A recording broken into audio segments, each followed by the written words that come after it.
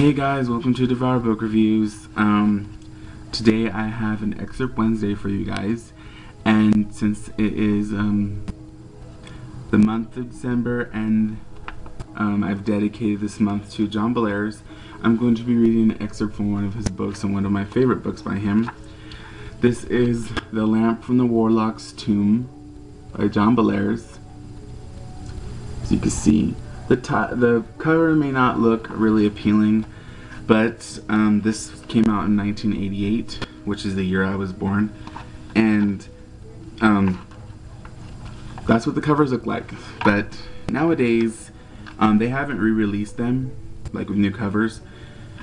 I mean, I hope they do, so it'll get more people reading them, because these books are an unknown greatness, and it's really awesome. So I'm going to go ahead and start reading you guys an excerpt.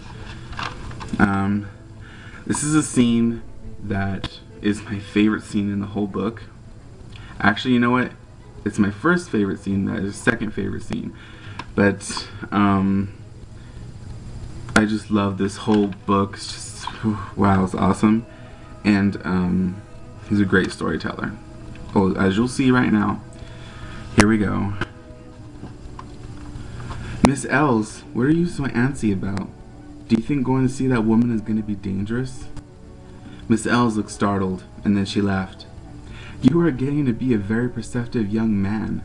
If you really want to know, I'm very nervous about this trip. I don't like the way Adele sounded over the phone, and I really can't imagine what she has to tell me. But when we get there, try to act calm or she'll have a conniption right before our eyes. Let me do the talking, okay? Anthony nodded. When they arrived in Dressback, they cruised through the tiny downtown section and then turned off onto a steep side street that led to Miss Grimshaw's antique shop. Over the bare trees rose a cupola of a fancy old Victorian house. Miss Els nosed her car into the parking lot and shut off the motor. When they opened the door, they saw that there was no one in either of the two big downstairs rooms. The house was silent, and the strong smell of kerosene hung in the air. Hello, Adele, Miss Els called when she reached the bottom of the main staircase. Are you home? No answer. She's probably in her office in the back, muttered Miss Els. Come on. Anthony followed Miss Els down a narrow back hall and to a paneled door that stood slightly ajar. Peering in, Anthony saw a tiny room that held a roll-top desk littered with bills and other papers.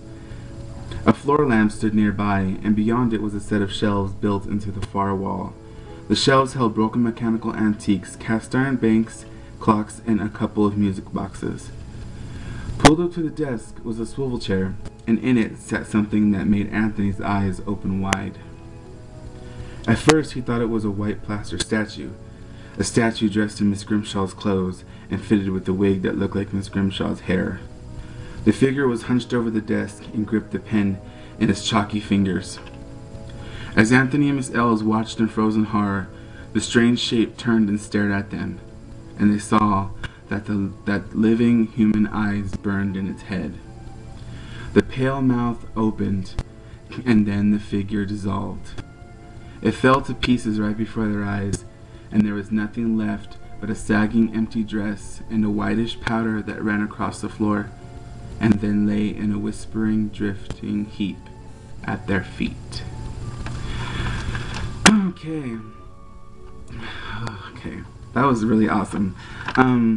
That's one of my favorite scenes, and it's a really creepy scene, and I really suggest you guys pick this up. It's again The Lamp from the Warlock's Tomb by John Bellairs.